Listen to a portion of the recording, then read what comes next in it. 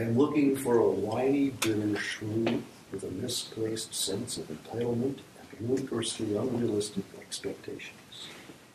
In time, you will become coolly hostile when I don't fulfill every unmet need you ever had.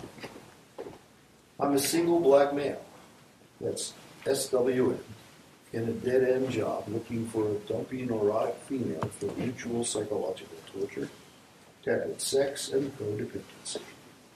I enjoy drinking, smoking, pornography, and self-righteous indignation.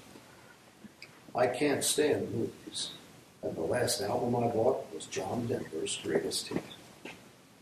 I have middling intelligence and try to appear smart by affecting a world-weary air, memorizing useless facts, and chuckling at my own mean-spirited, agenda-driven jokes. My perfect night would start by getting hammered in a shithole bar, while you flirt with seedy old drunks as they scratch their nether regions, followed by an embarrassingly screaming match and finger-pointing session culminating in sloppy makeup sex in the back seat of my rusted-out Dodge Dart.